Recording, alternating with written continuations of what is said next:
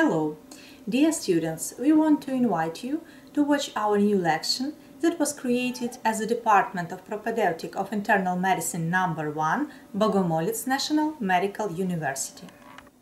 Lecture Symptoms of Respiratory Disease based on questioning of the patient, palpation and percussion of the chest. Aim of the lecture to make acquaintance with the symptoms of diseases of the respiratory system on the basis of questioning of the patient and palpation and percussion methods. Plan of the lecture: you will know how to describe the main complaints of the patient in case of respiratory system pathology. We will focus attention on history of the disease, on past medical history, on family history of respiratory system pathology, to point out at the most prominent visual aspects during the inspection of the thorax and dynamic changes while breathing, point out the most widespread palpation signs. We will remind you to topographical locations of the lungs inside the chest, point out the most widespread percussion signs, and we will focus attention on the complex of inspection, palpation and percussion signs in case of different diseases. First of all, it's molestia gratia, complaints of the patient. What are the most popular complaints of patient with respiratory diseases? First of all, it's dyspnoea, next cough, sputum, hemoptysis, chest pain and wheezes. You should know that dyspnoea is a difficult and labored breathing with shortness of breathing. It's also called, is commonly observed with pulmonary or cardiac diseases. You should know that in general dyspnoea increases with the severity of the underlying condition, and it's important to establish the amount and kind of efforts that produce dyspnoea. First of all, you should ask a patient it is present even when the patient is resting. How much walking on a level of surface or upstairs? Is it necessary to stop and rest when climbing stairs? Or with what other activities of daily life does dyspnoea begin? And with what level of physical demand also? Shortness of breath is one set could be sudden and gradual duration, gagging or shocking event before one set. Pattern. At position, most comfortable position, you should ask. Number of pillows used to sleep comfortably, if it is neat. Related to extent of exercise, some certain activities, time of day eating or some environmental exposure. It is harder to exhale or inhale. So after this you could put the variant of the dyspnoea. It could be inhalatory, exhalatory and mixed. Severity, extent of activity limitation, fatigue with breathing, anxiety about getting air. Some associated symptoms may be pain or discomfort relationship to specific point on respiratory exertion or location. Maybe cough, maybe diaphoresis patient have, or you could look for ankle edema and efforts to treat oxygen use. Next, our complaint is cough. Cough, it's a reflection act. Describe the cough according to its moisture, frequency, regularity, pitch and loudness, quality and circumstances. Next characteristic of cough, it is dry or moist. You should also ask about onset. An acute onset, particularly with fever, suggests some infection. Frequency of occurrence. Note whether the cough is seldom or often present. An infrequent cough may result from some allergens or environmental insults. Regularity of the cough. A regular paroxysmal cough is hard in pertussis. In irregular occurring cough may have a variety of causes, some smoking or heart failure, or maybe inspired foreign body and so on.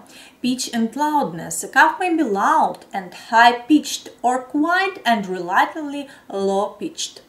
Postural influences. A cough may occur soon after a person has reclined or assumed an erect position. Quality. A dry cough may sound loud and harsh if it is caused by some compression of the respiratory truncus tree, or, for example, tumor, or hoarse if it is caused by some croup. Cough. Describe a cough according to its moisture, frequency, regularity, pitch and loudness, quality and circumstances. Here you could see history of present illness. You should know onset, nature of cough, sputum production, duration, frequency with activity or certain times of day, and sputum characteristics, of course, amount, color, full odor, pattern, severity, associated symptoms, and efforts to treat. Some causes of sputum. You should know that color of sputum and characteristic of sputum also play a huge role. So during bacterial infection you could see yellow, green, rust, clear or transparent, purulent, blood-streaked and sticky sputum. If it is viral infection, it could be blood-streaked but not common. Chronic infectious diseases, all of the above that we discussed, and particularly abundant in the early morning, sly, intermittent blood streaking, occasionally large amounts of blood could be also. If it is cancer, you could see sly, persistent, intermittent blood streaking. During infarction, it could be blood clotted, large amounts of blood, occasional large amount of blood. Also, you could see during tuberculosis cavity. Next, our complaint, it is a chest pain. You should know onset and duration, if it is associated with trauma, coughing present or no, low respiratory infection, it could be some, if patient have recent anesthesia or surgery, history of thrombosis you should ask, prolonged immobilization if was, increasing the risk for pulmonary embolism. Associated symptoms, it's shallow breathing, fever, coughing, anxiety about getting air, radiation of pain to neck or arms if present, efforts to treat, heart or pain medication, other medications, recreation drug use if patient use it. History of present illness, if patient have cough, what one said was nature of cough, is it dry, moist, wet, hacking, hoarse and so on. Sputum production if present, duration, frequency with activity if it is changed. Sputum characteristics, as usual, amount, color, full odor, pattern, severity, associated symptoms if present, shortness of breath, chest pain or tightness with breathing, fever, nasal congestion and noisy respiration. Efforts to treat, prescription or non-prescription drugs, some lozenges, dry candy or frequent sips of water. You should also ask about post-medical history if patient have some trauma, thoracic, nasal or pharyngotracheal trauma or surgery maybe. If patient use oxygen or some ventilation assisting devices. If patient have chronic pulmonary diseases, some tuberculosis maybe, bronchitis, emphysema and so on. Other chronic diseases, maybe some cardiovascular diseases, cancer, testing allergy, pulmonary function test, or tuberculin skin test, or chest, some X-ray maybe. Immunization against Streptococcus pneumonia and influenza. During personal and social history, you should pay attention in employment, at home environment, at tobacco use, of course, type of tobacco, duration and amount, pack years to calculate, and exposure to respiratory infectious, influenza, tuberculosis, and of course nowadays very necessary for us COVID-19. Then you should ask about nutritional status, some use of therapy, exercise tolerance, some hobbies of patient, and use of alcohol and recreational drugs. Family history. At family history necessary for us tuberculosis, cystic fibrosis, emphysema, bronchiectasis, some malignancy, some allergies, asthma, atopic dermatitis, bronchitis, and clotting disorders. It is a risk of pulmonary embolism. Inspection of the thorax, first of all, could be static and dynamic. As a static, you should look to the constitutional types. Of course, you should know the shape of the chest. Maybe patient have some pathologist type chest shape. So, of course, you should pay attention to the gait and how patient feel now. Next, you should also pay attention to the fingers. if patient have nails clubbed, or maybe you could see yellow nail syndrome during bronchoectasis. If patient have for a long time chronic obstructive pulmonary disease, we could see these changes at the fingers and at the nails also. Type of breathing could be normal. You know that during dynamic inspection we should calculate, check breathing rates that are normal from 12 to 20. Bradypnea is slower than 20 breaths per minute, tachypnea more than 20. Hyperventilation could be also, you could use it, you could look it only at the monitor. Sucking, air trapping, chain stocks, it's pathological types of breathing, Kussmaul also pathological type, biot and ataxic breathing. Also, you should pay attention to nasal breathing, appearance of external nose, some nasal patency, if it is presence of discharge, clustering, flaring, polyps, some discrimination maybe of odors present. Next, you should look to throat and mouth. Number, occlusion and condition of teeth, if patient have missing some teeth or presence of dental appliance. Characteristics, of course, of lips, some tongue, buccal and oral mucosa, and floor of mouth. If voice quality present, pay attention, or some discrimination of taste if present. And look to the neck. You should look for fullness, mobility, suppleness and strength, maybe some changes in position of trachea present, some thyroid size, shape notes, and so on. You should look to the thyroid gland, and present of masses, webbing and skin folds. As the chest, as we talk about it, size and shape of the chest, tenderness over lips, presence of some retractions, use of accessory muscles, and diaphragmatic excursion. Lungs, calculate respiratory rate, depth, regularity, quietness or easy of respiration, do palpation, percussion and auscultation. If cough present, you should give a characteristic of this cough, or if you hear that patient have presence of friction rub, some megaphony, some bronchophony, you should also write down about this. What is the physical examination findings? You could see that it is pectoral vocal fremitus. Yes, it's called also pectoral fremitus. How we should do it during person speaking?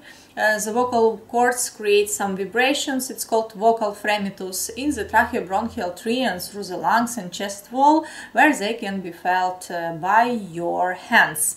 This is usually assessed with a healthcare provider, placing the flat of their palms on the chest wall and then asking a patient to repeat some phrases containing low-frequency vowels such as Blue Balance of Toys for Tots or Scooby-Doo 99 or Ararat. An increase in tactile fremitus indicates denser or inflamed lung tissue, which can be used by disease such as pneumonia. A decrease suggests air or fluid in the pleural spaces or decrease in lung tissue density, which can be caused by diseases such as chronic obstructive pulmonary disease or even asthma. Types of vocal fremitus: rhonchal fremitus, pleural fremitus, and tussive fremitus. You could see the description of it on this picture. Next, it's the type of percussion of the lungs. It could be, first of all, comparative and topographical. Percussion, it is a subjective method of examination that based on evaluation of sound type during the knocking on the thorax. Comparative is a revealing of percussion sound feature on symmetrical areas of the chest. First of all, you should know areas of the chest and lines of the chest. In which area we do comparative percussion? First of all, subclavicular area, clavicular area, subclavicular, and axillaris, suprascapularis, interscapularis, and subscapularis. Topographical percussion aims to determine the lower border of the lung, upper border of the lung, the width of Crane's area, active and passive mobility of lower border of the lungs, and width of Traube space. Topographical percussion, lower borders of the lung, you could see the picture according to the topographical lines. Parasternal line, right lung should be at the fifth intercostal space, on the mid-clavicular line at the 6th intercostal space, anterior axillary line, right lung 7th intercostal space and left lung also, mid-axillary, right lung 8th intercostal space and left lung also, posterior axillary line at the 9th intercostal space, capillary line at the 10th intercostal space, paraspinal line, spinal sus process of T2 and left lung also. So here is a picture. You could see peculiarities of percussion, how you should place a flexion and how you should place your finger. I want to remind you that we have our YouTube channel where you could see the methodical of percussion, palpation and auscultation of the lung, how to do it. In this picture you could see Cronin's field, Cronin's isthmus, how to check it, and by red color you could see of course this field. Comparative percussion, resonant clear pulmonary sound you could hear, intermediate pulmonary sound because duller, also you could hear dull sound, hyperresonant tympanical sound, bandbox sound over the hyperinflated lungs of emphysema you could hear. So please look areas for comparative percussion. You could see how you should put your finger and knock on it. Percussion tones heard over the chest, you know that you should give a characteristic, its intensity, pitch, duration and quality. Type of tones, it could be resonant, loud, low-pitched, long duration, have and quality hollow. Flat type of tone, soft intensity, high pitch, short duration and very dull. Dull sound have medium intensity, medium to high pitch, medium duration and dull third quality. Tympanic also could be type of tone and hyper-resonant characteristics you also could see in the picture. Thanks for your attention.